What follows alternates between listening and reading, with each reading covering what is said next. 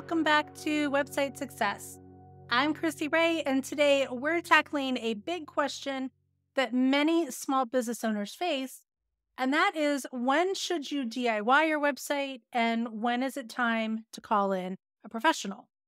This episode is perfect for all you business owners who are balancing getting your business online with the day-to-day demands of running your business. Now, before we dive into the pros and cons of DIY versus hiring a professional, I want to talk about your budget. You do need to spend time and or money to create a professional looking website. And you want that website to attract your target audience and convert them into customers. I'm not going to tell you exactly how much you need to spend. That's up to you. But you do need to plan on spending something because without a doubt, you absolutely positively need a website. There shouldn't be any question with that. You need a website. That's probably why you're listening to this podcast. Websites give your business credibility and they're a critical piece of your marketing strategy. Your website is what's called owned media. So unlike social media, you have total control over it. And in fact, you should use your social media to drive your audience to owned media, like your website and your email list, because if those social media platforms suddenly go away, you could still reach your target audience. So keep all of that in mind as we go through the rest of this discussion. All right, with that out of the way, let's talk about your current situation. When it comes to whether or not you're going to DIY or hire somebody, first thing you want to think about is, do you have the time to DIY? If you're already stretched thin, it's probably not going to be a great idea to add one more thing to your already full plate.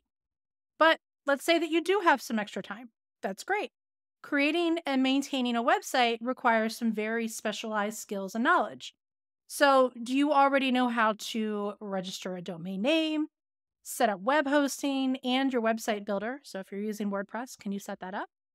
Can you create professional looking designs that are going to appeal to your target audience? Do you already know how to craft compelling content that's going to convert your target audience into customers? Can you add the code to get your design and content onto the website or use the page builder to do that for you? Do you know how to configure the DNS, SSL, CDN, and a whole bunch of other acronyms? Can you integrate your CRM or your email service provider with the website? Do you know how to optimize your website for search engines? And finally, do you know how to audit and optimize your website's performance?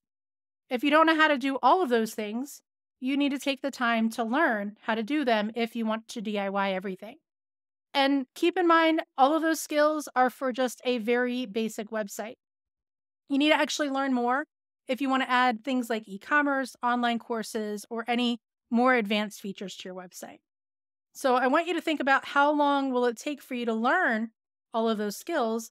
And more importantly, at least to me, do you even want to take the time to learn those skills? Because they could take a significant amount of time. And if maybe you do have lots of time, that's all you have. Do you want to learn those things? Now let's look at the pros and cons of DIY.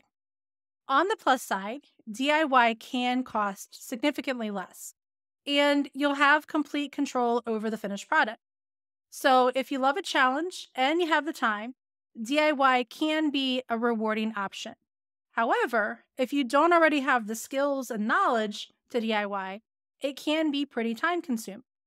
I've built websites. I've been building them for 28 years now, almost 29 as of the time of this recording.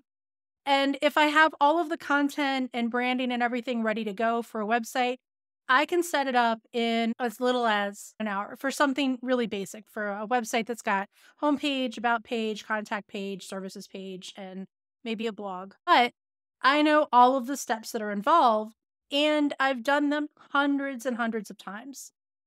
It could take days or even weeks or even months for someone who doesn't know what to do to achieve the same thing that I can do in about an hour or a few hours. And then after you spend all of that time creating the website, is it even going to look professional? It might, but if it doesn't, that's going to reflect poorly on your brand. Now, what about hiring a professional? First of all, hiring a pro can really save you a lot of time. And this is true about many aspects of your business, not just your website. I generally try to stay in my zone of genius and I hire experts to take care of the rest. I don't know the first thing about US tax codes, and I really don't have the time or desire to learn about them. So I hired an accountant to worry about them for me. She takes care of all of my taxes, she keeps on top of my bookkeeping, and just overall does everything that I just don't have the time and really, frankly, don't want to do. I also don't know much about privacy laws, so I use a service called Termageddon, and they have an expert attorney that creates my privacy policy, disclaimer, terms of service, all that stuff. It creates it for me. If you hire the right pro, they should know exactly what to do and how to do it. And they're usually going to do it more efficiently than you can on your own. So keep that in mind because your time is valuable. And any time spent working on a website or any other task that you're either not good at or don't want to do, any time you're spending doing that is time that you can't spend doing things that bring money into your business. So, in other words, despite the cost of hiring a professional, they could end up saving you a lot of money in the long term. Now, another thing to consider is that the expert knowledge a professional can bring to the table is invaluable. This is especially important if you want to add complex features like online stores, membership areas, courses, or any custom functionality. Those are going to be things that are going to take significantly longer for you to figure out on your own than it would be to hire a pro to do it. Plus, the work of a professional should look, well, professional. They're professionals, so it should look as good as possible. So you're probably thinking, well, I guess I should just suck it up and hire a pro to do everything for me. Maybe, maybe not. There might actually be a middle ground or two to consider. One possible option is to take a course that walks you through the process of creating a professional looking website. That way, you'll have an expert telling you exactly what to do, when to do it, and how to do it. Plus, you'll learn some of the skills that you're going to need to maintain the website after you build it. Another possible option is to hire a professional to coach you through the building of the website. They can help you with the really hard stuff and then walk you through some of the less technical tasks like adding your content or adding images or things like that.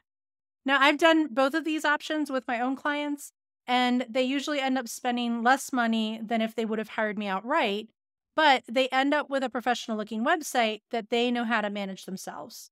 And in some of the cases with these clients, some of them have ended up hiring me to take their websites to the next level. So I help them get the basic website set up or teach them how to get the basic website set up.